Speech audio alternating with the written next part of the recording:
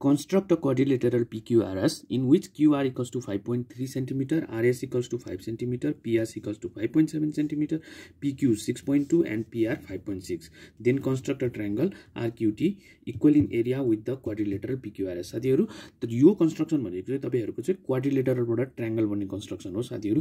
यसमा चाहिँ तपाईले के बुझ्न पर्ने हुन्छ, एकजना क्वाड्रिलेटरल जुन क्वाड्रिलेटरलबाट ट्रायंगल बनाउनु पर्ने हुन्छ। त्यो भनेको चाहिँ मतलब के हो भने तपाईको क्वाड्रिलेटरल चाहिँ तपाईको सुरुमा बन्छ। सो यसलाई चाहिँ तपाईले PQRS चाहिँ इनपुट मान्न सक्नुहुन्छ हैन। यसलाई इनपुट किन मानेको भन्दा किनभने यसको चाहिँ सबै कुराहरु दिएको छ र यो क्वाड्रिलेटरबाट चाहिँ तपाईले एउटा ट्रायंगलको क्रिएट गर्नुपर्ने हुन्छ, यानी कि उत्पन्न गराउनु पर्ने हुन्छ। त्यो चाहिँ कन्सेप्ट अनुसार। सो यो तपाईको आउटपुट हुन्छ है त। सो यसमा यो के गर्नुपर्ने हुन्छ भने तपाईले यसको स्ट्रक्चरलाई चाहिँ सो यस्तो खाली क्वेशन तपाईहरुको एक्जाममा आयो भने चाहिँ सबभन्दा पहिला तपाईले यो स्ट्रक्चरलाई याद गर्नुस्। क्वाड्रिलेटरल ट्रायंगल भनेको चाहिँ प्राय जहिले पनि यही प्रकारको बन्छ हैन। जस्तै यहाँनिर मैले एउटा क्वाड्रिलेटर बनाए, रफ क्वाड्रिलेटर जस्तो पनि बनाउन सक्नुहुन्छ, तर याद गर्नुस् क्वाड्रिलेटर भनेको अल साइड इक्वल नहुन सक्छ र त्यसबाट एउटा ट्रायंगल यसरी निकाल्न पर्ने हुन्छ ओभरल्याप भएर। सो सबैभन्दा पहिला यो स्ट्रक्चर याद गर्नुस् है। सो तपाईको यो बाहिरको स्ट्रक्चर क्वाड्रिलेटर र अर्को एउटा यस्तो खाली कन्स्ट्रक्सन चाहिँ तपाईले गर्नुपर्ने हुन्छ। र अब आउँछ कुरा नाम राख्ने।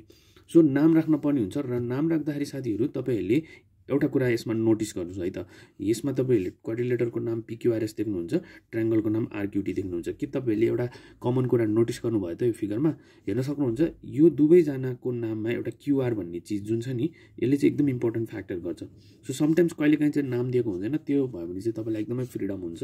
तर नाम दिएको अवस्था छ भने दुवै जनामा RQ भएको कारणले गर्दा त्यो RQ लाई चाहिँ यो जुन हेर्नु क्वाड्रिलेटरल र ट्रायंगल बनिरहेको छ नि, मेक श्योर दैट हैन तपाईको त्यो QR चाहिँ यही नै पर्नुपर्छ के।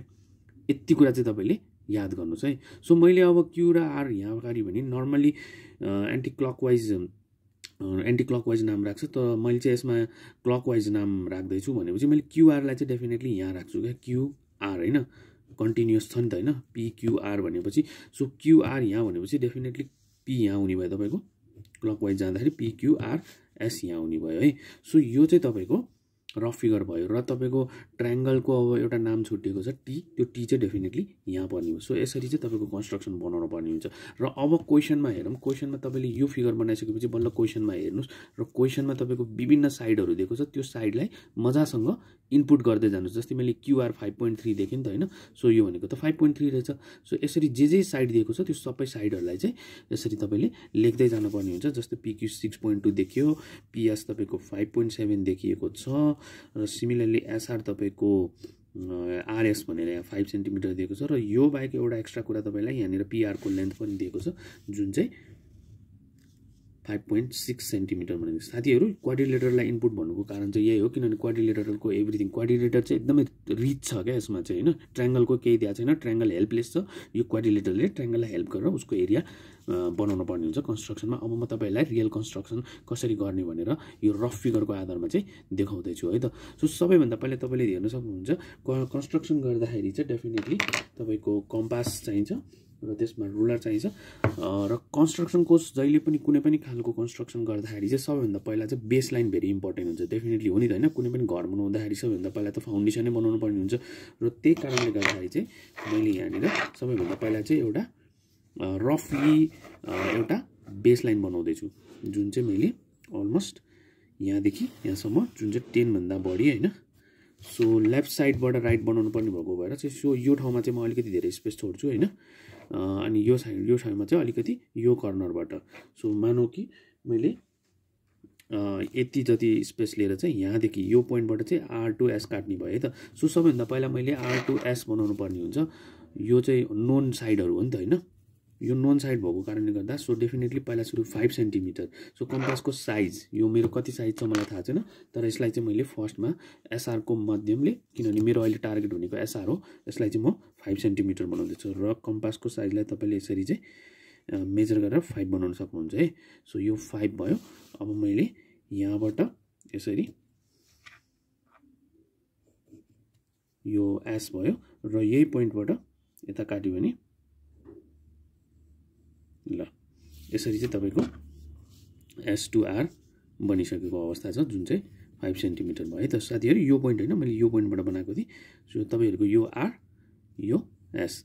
अब त्यसपछि नेक्स्ट भनेको चाहिँ हामीले के गर्नुपर्ने हुन्छ भने तपाईले हेर्न सक्नुहुन्छ यहाँनिर अब मैले सबैभन्दा पहिला चाहिँ यो सिन्स एसबाट र पीबाट आरबाट मजाले यहाँनिर टच गरेको छु नि त हैन।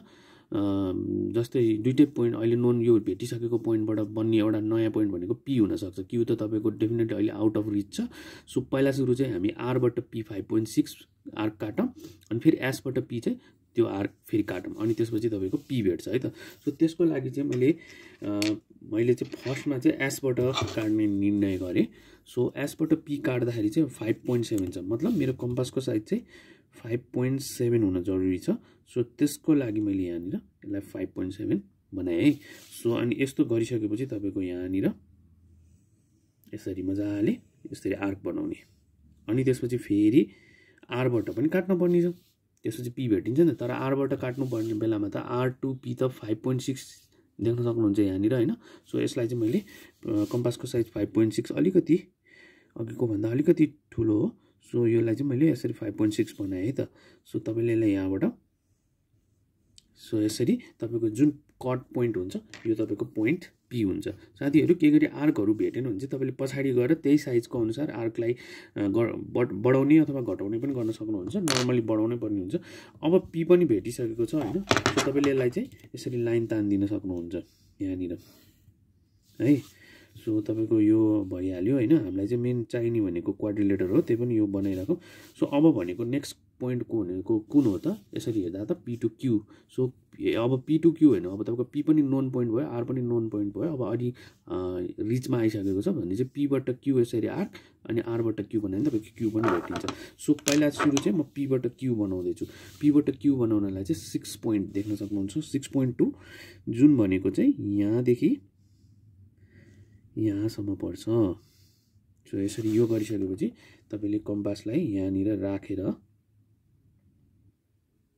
यसरी एउटा लामो आर्क बनाउनु होला है त। यो चाहिँ तपाईको 6.2 वाला आर्क हो। मैले लामो किन बनाएको किनभने भन्दा यो आरबाट आउने पोइन्ट कहाँनिर मिट हुन्छ हामीलाई अहिलेसम्म एक्ज्याक्टली थाहा छैन। तर अब नेक्स्ट स्टेप जब आरबाट क्यू बनाउनुहुन्छ तपाई जुन 5.3 छ त्यो यहाँनिर छ राइट। सो यसलाई यसरी नापेर मैले यहाँबाट यस्तो बनाएँ भने तपाईको यो पोइन्ट पनि ठ्याक्कै भेट हुन्छ। सो यसरी भेट भइसकेपछि चाहिँ यो चाहिँ तपाईको फाइनली एउटा क्वाड्रिलेटर रेडी भइसकेको छ। सो तपाईले हेर्न सक्नुहुन्छ रफ फिगरको क्यूआर र यो चाहिँ अलिकति डिफरेन्ट नै छ। र साथीहरु हाम्रो फिगर त अब यताबाट आउनु पर्ने हुन्छ नि त हैन। सो तपाईले यसमा के बुझ्नु पर्ने हुन्छ नि पहिला त्यसको लागि यहाँनिर एउटा डायगोनल चाहिँ कम्पल्सरी नै हो। जुन साइडमा फर्केको ट्रायंगल बनाउनु पर्ने हुन्छ त्यही साइडको डाइरेक्सनबाट एउटा ट्रायंगल बनाउनु पर्ने हुन्छ। र त्यसको रिजन चाहिँ किन भन्दाखेरि तपाईहरुलाई म यहाँ देखाउन गइरहेको छु। सो सबैभन्दा कम्प्लिकेटेड स्टेप यही पोइन्टमा हुन सक्छ है त। सो यसलाई चाहिँ मैले एउटा डायगोनल बनाइदिएँ। ओके।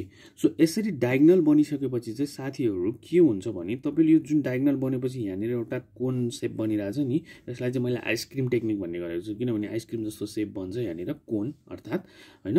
सो यो कोनको मद्दतले चाहिँ यहाँदेखि यहाँसम्मको कोन है साथीहरु, नत्र भए यो डायगोनलको ठ्याक्कै बाउन्ड्री लाइन बनेको छ। यहाँदेखि यहाँसम्म चाहिँ तपाईले एउटा यसरी आर्क क्रिएट गर्नुपर्ने हुन्छ। यो पोइन्ट पी बाट एउटा अल्टरनेट यो लाइनको प्यारलल लाइन चाहिँ यहाँबाट निकाल्न पर्ने हुन्छ। सो जहाँनिर ठोकिन्छ त्यो पोइन्ट चाहिँ हाम्रो टी हुन्छ हैन। सो सायद मेबी मोस्ट प्रोबेबली यतातिर आउँछ जस्तो लाग्छ मलाई, तर हेरौँ कतातिर आउँछ। त्यसको लागि चाहिँ सबैभन्दा पहिला कम्पास लिनुस्।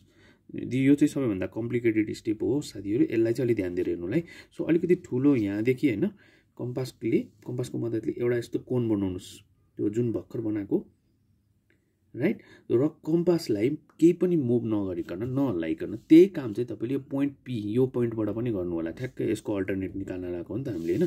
सो यतापट्टिको वालको अपोजिटबाट हेर्न सक्नुहुन्छ मैले के गरिरहेछु, मजाले यता माथिसम्म लानुस् है। यसमा पनि अननोन भएको कारणले गर्दा अलिकति एक्स्ट्रा बनाउनु, हुन त यो धेरै पर्दैन होला।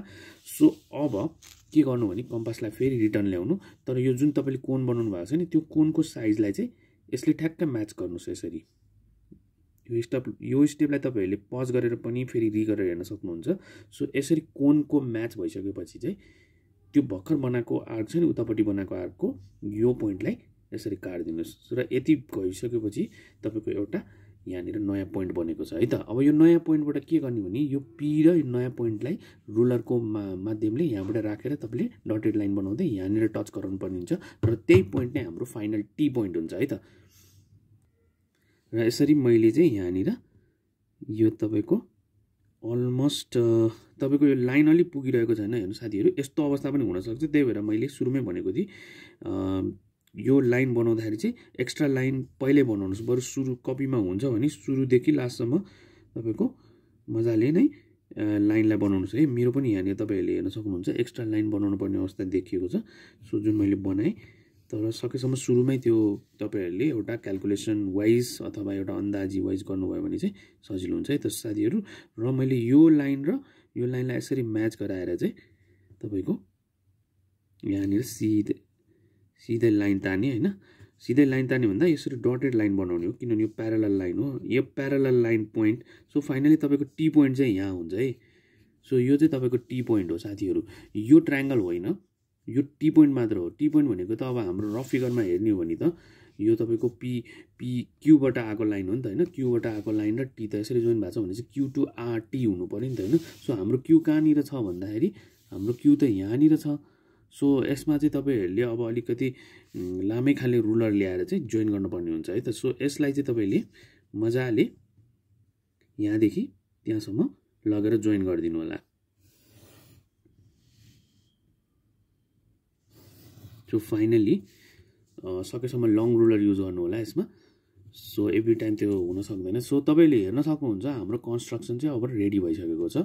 सो यसमा हाम्रो क्वाड्रिलेटरको नाम चाहिँ PQRS जुन सुरुमै बनाएको थियो इनपुट, र ट्रायंगल चाहिँ हाम्रो QRT जुन अलि ठुलो बनेको छ साथीहरु। सो यस प्रकारले चाहिँ तपाईहरुले क्वाड्रिलेटर टु ट्रायंगलको कन्स्ट्रक्सन चाहिँ क्रिएट गर्न सक्नुहुन्छ। तपाईहरुले अरु पनि कन्स्ट्रक्सन सिक्न चाहनुहुन्छ भने मेरो च्यानललाई सब्स्क्राइब गर्नु होला र कमेन्टमा कुन वाला कन्स्ट्रक्सन गर्ने त प्यारालेलोग्राम टु ट्रायंगल गर्ने कि ट्रायंगल टु प्यारालेलोग्राम नेक्स्ट भिडियोमा म तपाईहरुलाई अवश्य पनि बनाउने छु। Thank you for watching till here.